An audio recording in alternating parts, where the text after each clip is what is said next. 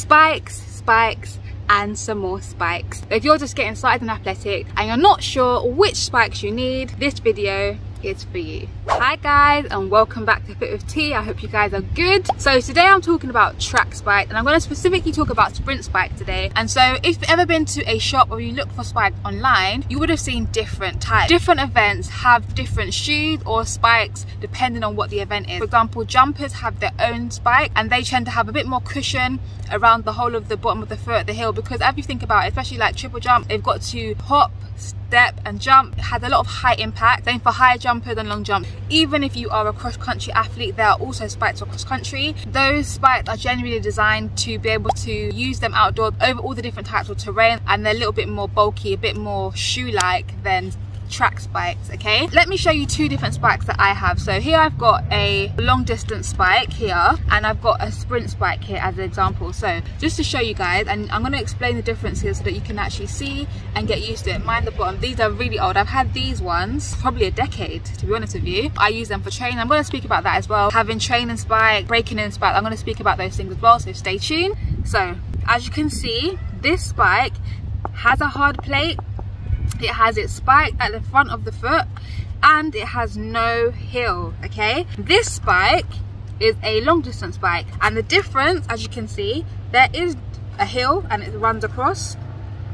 There's also spike pins at the front of the foot, but there are less spike pins than there are in the sprint spike. And with the sprint spike, this one has a hard plate, whereas we can see with this one, it is a lot more flexible. Okay, and so you do get some sprint spikes, or more so like middle distance spikes, that have a little heel, and again they're more flexible, not as flexible as this one, but they are more flexible than one with a hard plate. And the reason that sprint spikes have this kind of structure with no heel is because how does a sprinter want to run? We want to run on the ball of our foot, don't we? We want to be in this position when we strike the ground. We want to be able to get good grip, good traction, and propel off the ground as quickly as possible, and have as little ground contact time as possible. Now you do get some sprint spike where you have more of a bridge, and again that means more stiffness, a higher heel. So the bigger the bridge here, or the arch, this part here, enables you to be higher on your foot.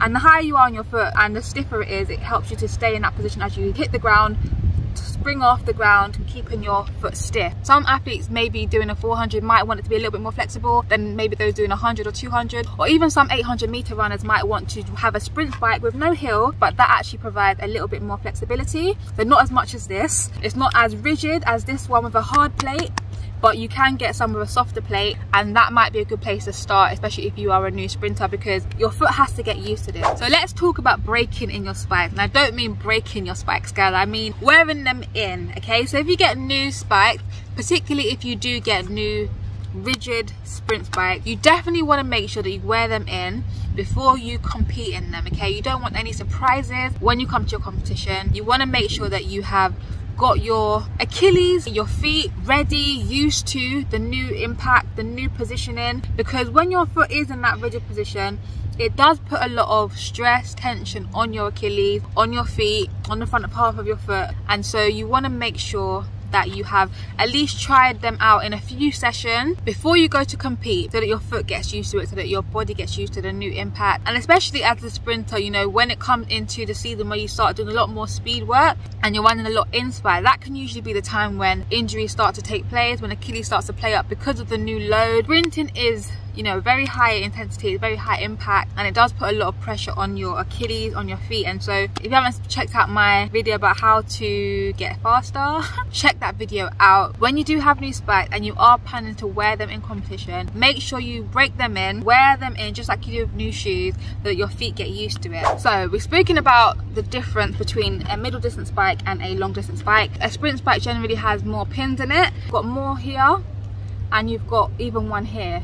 Now me personally, in this spike I've actually put all of them in, but I have some spikes where I haven't liked having this one. I found it awkward, it feels weird on my foot. And so as a sprinter, you might find that there's some spikes that you don't like where it feels, the spike pin, so you might not put it in. And sometimes they give you a flat pin, which is an example of one here where it's flat, you see that, and you can put that in to replace the actual pins itself. One of the negatives of sprint spikes is they do wear out quickly relative to how often you're using them, but they also do wear down. So as you can see on my long distance spikes, these are very, very blunt, but these are removable and they have to be replaced. So if I show you guys, this is a spike key and this is what it looks like. They can look different, but generally speaking it's the same structure. As you can see, that hole fits perfectly onto here and you can unscrew them. Okay, so it can unscrew like so, and this is what it looks like. That is a pyramid style pin. You can also get some that kind of look like a Christmas tree. But yes, these pins do wear down, and so you will have to replace them. You will not be able to keep the same spike pins that you get in your new spike packet, guys, forever. You will eventually have to replace them. So you take them in and out. Well, you don't do it every time, but when they get blunt, you will take them out. Now, you want to make sure that they're secure, because if they're loose, one of the worst and annoying things is you just completed a run and you look at your spike and you realize there's one missing because you didn't put it in tight enough. So make sure when you first put them in that you do it tightly, tighten them, and obviously when you go to competition, make sure you've got nice fresh pins. Now, the length that you want as a sprinter is 6mm, okay? That's the length that is allowable in competition. So 6mm spike is what you have for most track spikes anyway.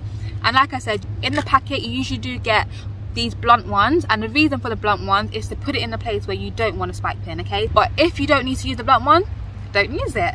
So why do I, as a sprinter, have long distance spikes? And why might you, as a new athlete, as a young athlete, why might getting long distance spikes be a good idea for you to begin with? Now, at the time, like I mentioned, I've had these I think for about a decade at this point, but I was really suffering with stress fractures in my feet, the little bones at the ball of your foot. I also suffered with Achilles issues, and so when you have the full heel, it puts less stress on your Achilles, less stress on the ball of your foot.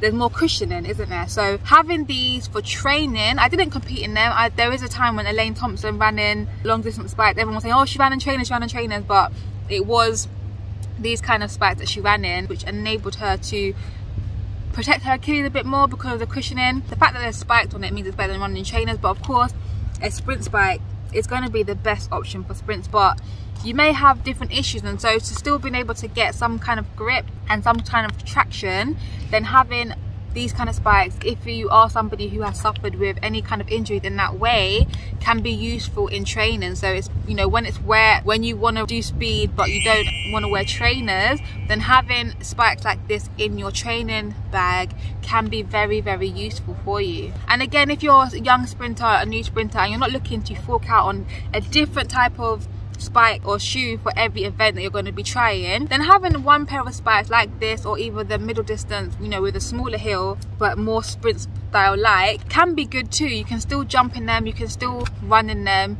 You know, it's not necessarily the optimal thing, but it's still useful, it still works, and so that might be a good option to start with. And at the end of the day, guys, in all these things that I'm saying, it's just a guideline, it's just guidance. Apart from the fact that you definitely need to have 6mm spike on the track, everything else is according to you and what feels good for you and what you like. You know, the size of your spike, generally speaking, spikes are designed to fit quite snug, but if you're someone who just wants a little bit more space, then think about maybe half a size up. Or if you want to wear insoles, like I had to used to wear insoles in my spike, then that might be you. And again, you have options as to whether you want to wear socks or no sock, barefoot gang or sock gang. I am sock gang, hashtag sock gang in the spike. I'm not the barefoot gang at all. Put it in the comments, guys, which side are you on? Are you barefoot gang or are you socks gang when it comes to spike? So guys, that is the video. Let me know in the comment section below, did you find it useful? Did you learn anything new? And let me know, what spikes are you starting with, or what were your first spikes you ever had? But if you like the video, guys, please give it a big thumbs up to help me accelerate my channel. Let the algorithm know so that more people can see this video. And if you haven't yet checked out it's so annoying. And if you haven't yet checked out oh my god. And if you haven't yet checked out my video where I talk about race day tips for sprinters, make sure to check it out here, and I will see you guys next Friday. Bye guys.